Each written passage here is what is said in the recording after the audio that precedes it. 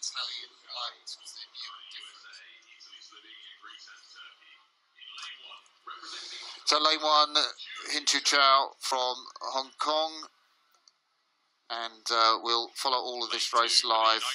There's Tyler Nays from the USA, 28 years of age, from Phoenixville, Philadelphia. Lane 3 for Italy, Martino Goretti. Goretti, the Italian, and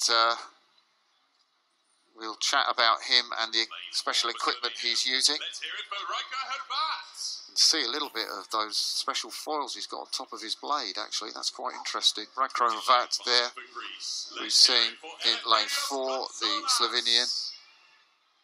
Evaristos Konsolos, the Greek sculler, 30 years of age, and the Turkish Fethi Unsal, the Turkish sculler. Youngster really, 24 years of age, coached by Sanet Dogan. And we're going to hope to focus a little bit on the Italian's blades, Martino Goretti's blades, because he's using a different set of blades to any other sculler in this championships. They're foils, USA, and he was incredibly fast in the heat. Italy, He thinks they give him Slovenia, a decent advantage, and we hope we'll show you that through this race. The sculler in lane 3, Turkey, Martino Goretti. attention.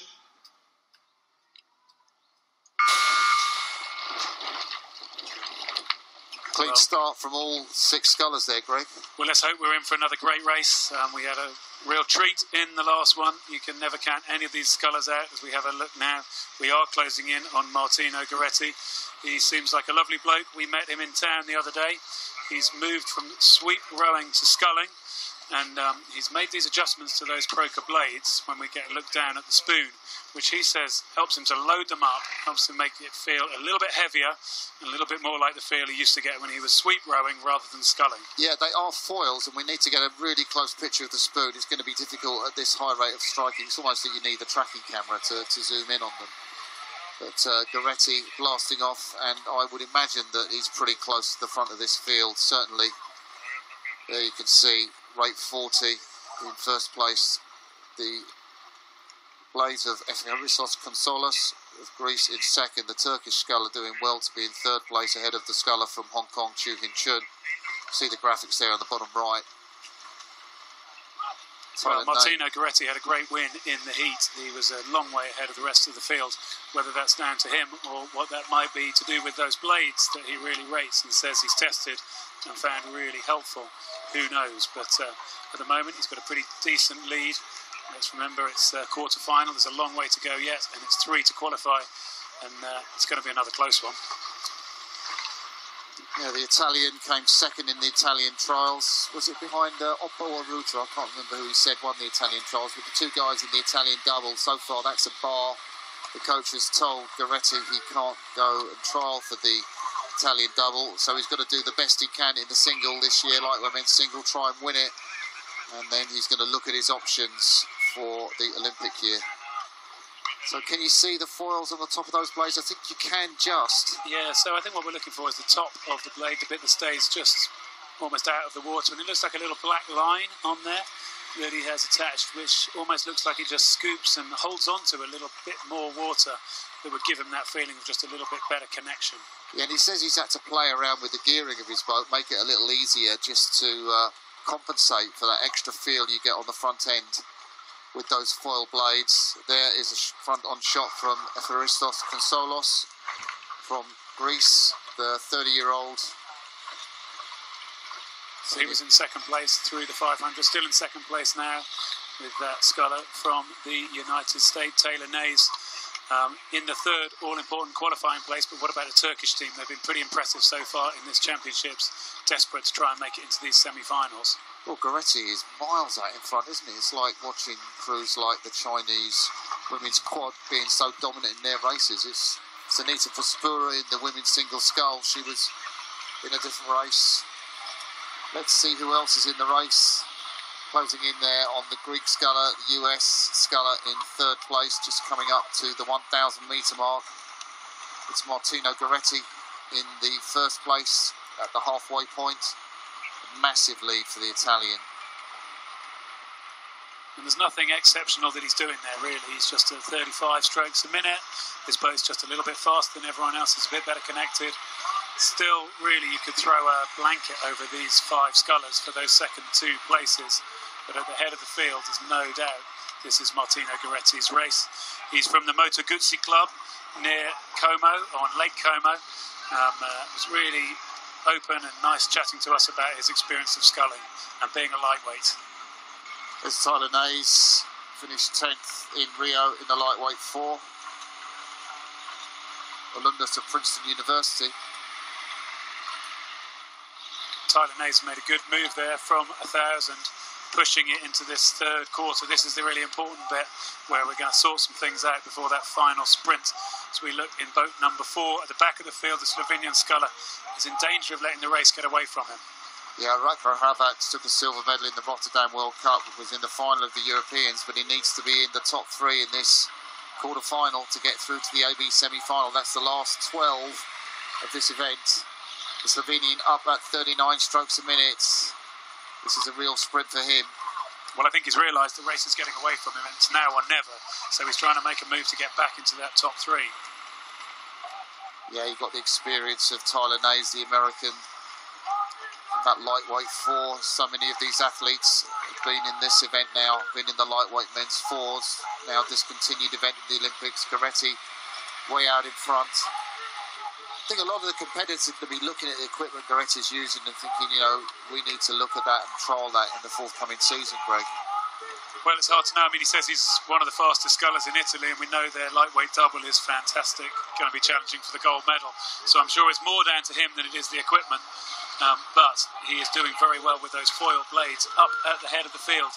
This sculler, Tyler Nays from the United States, is looking like he is nailing down that second position. Third is up for grabs, and it is the Turkish sculler who's coming through and currently now into that third place finishing position and qualifying for the semi-finals. I haven't seen Faith Unsil at all really in this race figure, but what a brilliant third quarter to come through into this strong position in the last part of the race, the last 500 metres. He's moving away as we see him go out there, the 24-year-old coached by Sonat Dogan. Been in the lightweight men's quad this season. Last year he was in the lightweight men's quad that's got a bronze medal. You can see the lead that he's got, the 3 scullers out there. There's Goretti in first place. We're just watching him. You can see the foils on the top of his blade there. Quite a good shot, the best we've had in the race. Tyler Nays, the American, in second place. Faith Unsil now in third place. And the big question is really, can the Greek sculler respond? Faith Unsil's now got this out to a length, and I can't see anyone coming back at him right now. The Slovenian sculler tried to go early, but he seems to be spent.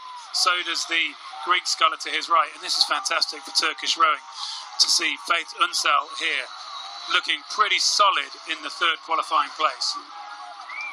There's about 10 strokes to go. Martino Goretti out in the front of your picture. You're looking for the battle for the third and fourth places there. The Turk dominating it. The Greek coming back at the Turkish sculler. Turkish sculler's got to do something like blowing up to let the Greek back into it. Goretti coming up to the line there. Greek sculler is coming back. Goretti takes first place. Tyler Nays from America. Well, Scull takes second. Faith Unsil makes clear water margin over the Greek. Found something extra in the last 5 strokes. Greek sculler crosses the line in 4th. Rako Havat from Slovenia in 5th. And at the top of your picture, Chu Hin Chun from Hong Kong crosses the line in 6th. So we're going to get replays quite soon, but we're going to pick up on the story this morning of the quarter-final of the men's pairs. It was the second quarter-final, and we're going to see exactly how the Polish crew broke their blade, and we'll be able to chat about that, the controversial decision to re-row that quarter-final, won by the Italians ahead of the Canadians and Romanians. Can't see anyone beating those 3, but FISA have decided to re-row that race because the Polish pair, I think, hit an umpire's boat. There's Goretti winning this heat of the lightweight men's single sculls. Martino Goretti was fantastic, wasn't he? Got control of that very early. 6:53. Here's the start list for the first AB semi. We've got Gary O'Donovan from Ireland in lane 1, Jan Schobler, Switzerland, Martino Goretti of Italy, Peter Gallenbosch of Hungary, Sean Murphy of Australia, and Miloš Jankowski of Poland in lane 6, and they're off. Yeah, a very quick start, isn't it, from all the scullers in that race. We're zooming in on Goretti, who's been absolutely on fire here. The 33-year-old Italian at the top of his game. Can't quite get into that lightweight Italian double scull, the Olympic class boat, but in this international class he seems to be peerless. And how about the way those blades lock on? He's talked to us about them. He said he wants to try and make it feel like sweep rowing so he can get a really good connection. You can almost see those blades he has with the foils on them just lock in really solidly so he can then kind of whack it with his back. So it doesn't actually look that subtle in terms of the way he's applying his force. He's able to kind of scull the way he wants to row, and that seems to work pretty well for him in the single. Yeah, it's really punchy from the Italian, and looking at his rival here alongside from Hungary, it's Peter Gallenbosch. Contrasting style, he uses loads of length and lean back, slightly lower rating than his Italian rival, and it's just taken him to a slight lead over Martino Goretti. It's interesting, in that beautiful boat we see that lovely bird with the red, white and green colours of the Hungarian flag, and this is, I think it's a Laszlo boat, and Laszlo took over the boat manufacturer from Kears in New Zealand, and that's the boat that the Hungarian is using in this race. And as we see him now, you can see Peter Gallenbosch there keeping his pace as well as he can, but what he will notice is to his right that Italian sculler Martino Goretti has just started to slip past him in this second, well, as coming up to the 500 in that second 250. Jason Osborne did a 1:37 last year in the World Championship in Plovdiv, where he set the world's best time. Goretti just 2 seconds outside of that. I think the world record is not under threat in this race, but it's a pretty fast pace, isn't it? And Goretti will move out in this second quarter. Gary O'Donovan did so well to make this race on that outside lane 1. The Irish world champion in lightweight double sculls lost his place, little wobble there, lost his place to Fintan McCarthy in the double with his brother. We saw them come down and win that semi-final earlier, grabbed an Olympic spot. What has Gary O'Donovan got to look forward to? Well, he's got to get through in this race. Well, he's got Jan Schubele, the young Swiss sculler, out there for company. The two of them need to work hard together to get back into contention for that third qualifying place, as we see the Italian sculler Goretti at the head of the field. Gallenbosch here in second place fairly solidly, and he has the Australian Sean Murphy for company. Yeah, Sean Murphy's had a good season so far. Sean Murphy winning in the second World Cup in Poznan, also again in Rotterdam in that third World Cup. So he's really been on form this season, but trailing Peter Gallenbosch and Martino Goretti at the moment. He's beaten them already this season. Maybe his race plan, he's saving something for the second half of this race. He's just looking over to his right. He's got that overlap with the Hungarian on his right. Yeah. He has got that. I think that's a pretty useful place to have an overlap with Gallenbosch, but he's going to look further to his right, and then the young Swiss, the 19-year-old Jan Schubele in the red boat, and then Gary O'Donovan over there in lane 1. Miloš Jankowski is edging through the Polish sculler, now in 4th place on this near side lane. And I just noticed Sean Murphy there just had to run over a stray boy that had drifted into the middle of his lane. He managed not to let it affect him too much, just good focus and relaxation that you can kind of ride with any bumps that come your way. He rode over that boy in the centre of his lane. Now here he is, still putting pressure on Peter Gallenbosch and hanging on to that all-important 3rd position. Don McLachlan, the Australians coach, will be loving this because his athlete is moving away from the crews behind him. You've got around about a 10-metre gap between him and the Swiss sculler. He's got to keep an eye on the pole. That's over there on his left. Gallenbosch just edging out on the Australian. Don McLachlan won't like that so much, but there is the pole. What do you think about this scull in the 3rd quarter from Miloš Jankowski? Polish sculler absolutely got the tail blasters on, the 29-year-old. Goretti out in front with those super foils on the end of his croker blades, giving him more purchase on the front end of the stroke, more purchase through the middle of the stroke, and a nice easy push out to the finish. Has to adjust his gearing to make up for it, but surely more crews will be trying this technological innovation if Goretti is successful, as it looks like he will be in this World Championships. There's the bows of the Hungarian sculler, the Hungarian flag there. Peter Gallenbosch holding on to his second place ahead of Sean Murphy, has pushed on. Well, we've seen some fantastic finishes from lightweight men's singles so far in this regatta. I would definitely not count out Jankowski, the Polish sculler, coming into the bottom of the shot now. Will he have the change of pace we've seen from other scullers throughout this regatta and have the ability to push up onto Sean Murphy, the Australian, beside him? Yeah, don't ride off Jan Schaubeli. He's Swiss sculler. He's sculling to the right of this Italian here in the next lane, lane 2. But Goretti is out in front, as he has been in the heat, as he has been in the quarterfinals. Greg, you're looking at a technical move there. Yeah, just looking at the way those blades lock up, and it almost looks like there's a kind of wobble as he kind of gets the blade in. It's like a sort of flex as that spoon locks into the water, and he makes that connection. And we see here, just moving to Sean Murphy, just taking a look in both directions. He looks like he's really in a fight here, as you can see the speed of the Polish sculler beside him. Yeah, Sean Murphy's under real pressure now from Miloš Jankowski of Poland. Australians responded now. Sean Murphy's seen that challenge coming from his left-hand side. He's up the rate and moved up. But Gary O'Donovan stopped sculling. So Gary O'Donovan stops, but that is not where the race is. The race is at the head of the field. How about this? Look at the Italian. He has got this one in control. Peter Gallenbosch is in second place. I think Sean Murphy has done what he needs to look after that third finishing position. He's holding off Jankowski as we're coming towards this picture. You can see it on the left of the screen. Jankowski in that yellow Empacher boat is not going to be able to force his way into the top 3, I don't think. Goretti leads in the last 5 strokes. Gallenbosch in second place. Sean Murphy, he's found the motivation on the sprint finishes going through. Gallenbosch, he'll grab that second place. Goretti takes the first place. Sean Murphy takes second. Gallenbosch takes third. Jankowski drifts across the line. We did see pictures there of Gary O'Donovan. Fair enough, the Italians flag wave. Big news, Gary O'Donovan, any O'Donovan brother, what they do. And 6:49, that is a pretty quick time. Just outside of the world's best. Wow, look at that great picture of that shoe disappearing from the bow of Peter Gallenbosch's boat. As you saw that. That's what it's like off the start of one of these races. Sorry, Martin. No, you cut across. I think that was decent. I thought this man rode a really well-judged race, Sean Murphy, didn't he? Absolutely soaked up the pressure from Jankowski, then turned on the afterburners for the last 10 strokes. Got through. Lopez Garcia, great bet for the silver medal for me. Mottram on Murphy.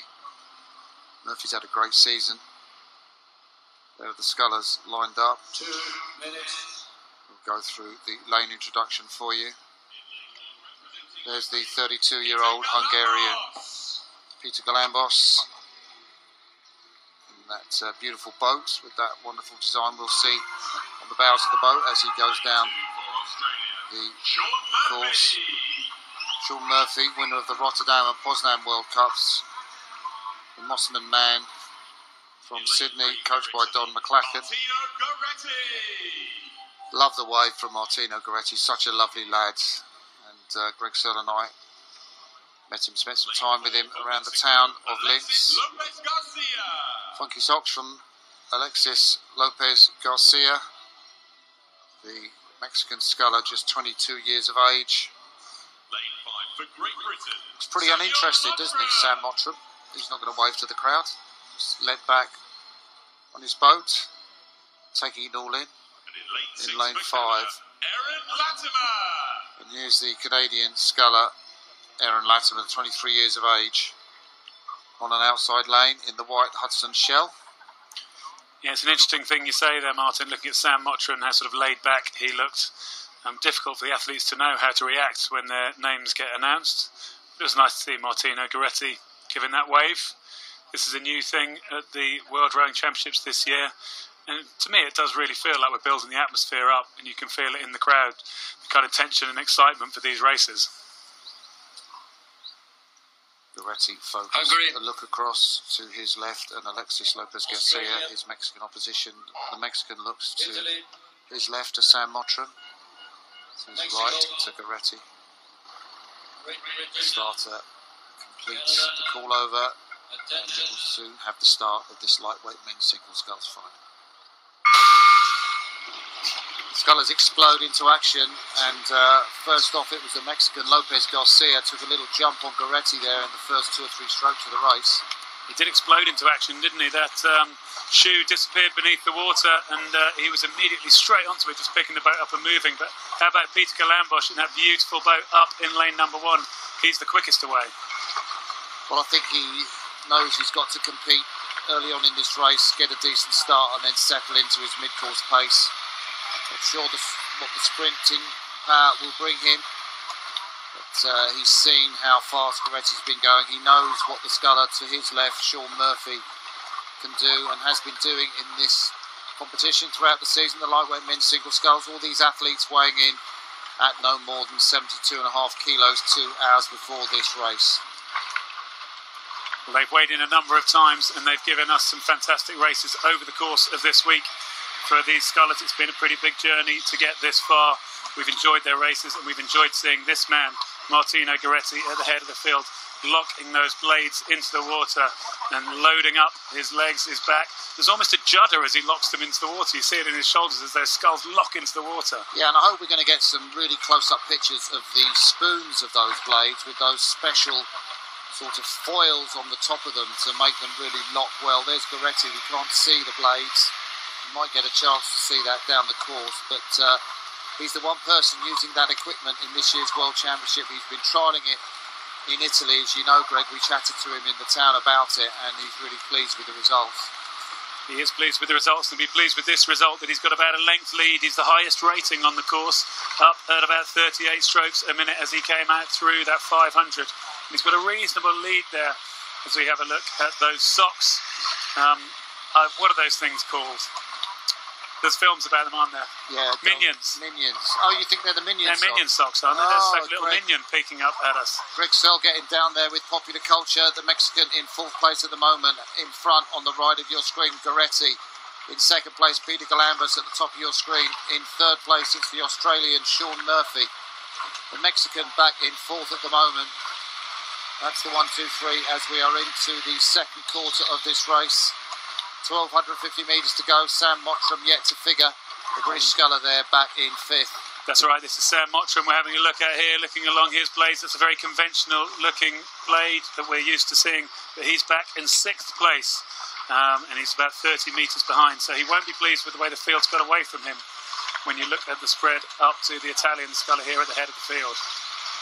You can just see, can't you, on the top of those blades, that foil that Goretti is using, that sort of black mark at the top of the blade. Helps the blade get more bite, more purchase. Means he's got to be a little easier on his gearing, a little looser. But he finds that he goes really well with those blades.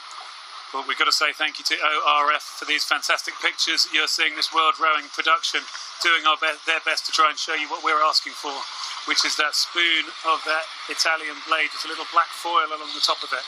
What Martino Goretti said to us is that it feels like it locks up that little bit heavier in the water. Feels a little bit more like sweep rowing, which is what he was used to in the lightweight 4. But now he's looking to be a lightweight sculler. He'd dearly love to be in that double scull for Italy, but they're a pretty fast double and pretty hard to get into. So here he is in the single. Yeah, and there's the blades of the Mexican. You can see those cleaver blades, the Concept 2 skinnies, but without the foil on the top. Probably got a little tougher gearing than Goretti. The Mexican sculler in 4th place, keeping ahead of Sam Mottram in 5th, but only just, and Aaron Latimer trying to make a charge on this near side lane, Greg. Yeah, and interesting the way this is shaping up. This is really the race for silver medal at the top of the course. It is between Peter Galambos and Sean Murphy of Australia. These two at the moment, you can see in the bottom right of the screen, they're neck and neck together in the 2nd position behind the Italian. The other 3 are in that sort of 4th, 5th and 6th position. Look at this going on the surge, stroke for stroke. This is what it's all about. Sculling racing side by side, pushing to try and get into that silver medal position. Wow. Well, Sean Murphy's not had quite the best of championships, bearing in mind his fantastic 2 gold medals in the World Cup season. He beat Galambos in the Poznan World Cup. Galambos had to finish in 3rd place in that lightweight men's single. But absolutely determined, the Mossman man from Australia, to maintain that silver medal position, and if he can, edge back on Goretti. Well, I think there's a few things going on here. It does look like the Australian is trying to edge back on Goretti from lane 2. It also looks like Sam Mottram on the left of our picture there in lane number 5 from Great Britain is trying to edge back and into a medal position. But there's still quite a lot of clear water, and there's only 500 metres left for big changes to happen.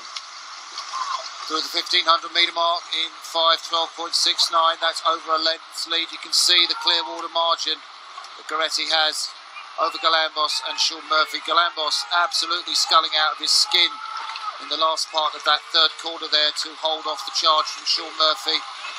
The Australian will come again. You can see he's trying to come again now. Galambos is going toe-to-toe. That was a fast start from Galambos. I wonder if that will cost him that beautiful Hungarian bird on the front of that lovely white boat that Galambos is sculling in. He's found a little bit, and Sean Murphy, perhaps he's thrown in too much too soon.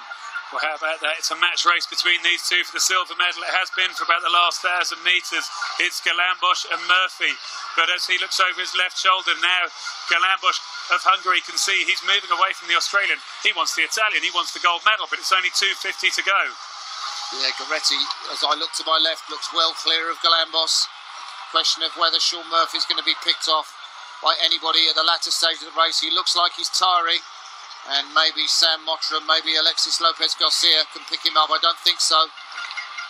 They will be trying to do that, but I can tell you that in the silver medal position, you can see it in the bottom right of your picture. The Hungarian Scull is trying to close that gap. You can see the spread on the field.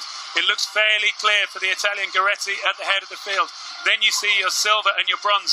Will anyone else be able to push in and get to that medal podium? Sending a sign to the Italian coach. He wants to be in the lightweight men's double, wants to fight for a place with Oppo and Ruta, but he's fought for the gold medal in the lightweight men's singles. Martino Goretti is going to win that gold medal for Italy. A brilliant race as he crosses the line. Clear water ahead of Peter Galambos of Hungary.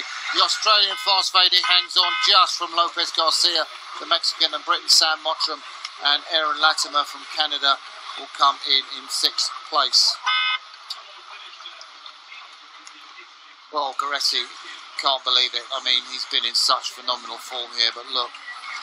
Well, he's too tired to celebrate, isn't he? And it's not surprising. He locks those blades up, he gives it everything he can. And we've had some fantastic races from this lightweight men's single. Today didn't disappoint. Peter Galambos out there on the outside lane, coming through and getting the silver medal. Don't get too many silver medals coming from lanes 1 and 6, but he turned around the form guide, pushed this man, Sean Murphy, down into the bronze medal position. But you can see he's also delighted to be on the podium. What a great little race that was. Great little race, great pictures we're able to show you. Thank you to our director for trying to get us in close and get you the images and the Hungarian Scull. We want to show you to try and help you be as inside the sport as you possibly can and inside the action. Minion socks, as you pointed out, Greg, for Lopez Garcia. There's the Australian who really went toe-to-toe with Galambos in the third quarter, but that cost him dear, and he was hanging on for that bronze medal at the end of that race, the 23-year-old Australian. Yeah, great call that, Martin. I'd sort of forgotten how much he was hanging on for that bronze medal because it was out of the shot, but those other two scullers, the Mexican and the British sculler, were coming back at him pretty hard. There you can see the blades of Goretti just coming up. We'll see another shot of that foil on the top of the blade. Well, perhaps not quite there. And you can see him wearing that croaker hat. That's that blade maker, written on his blades as well.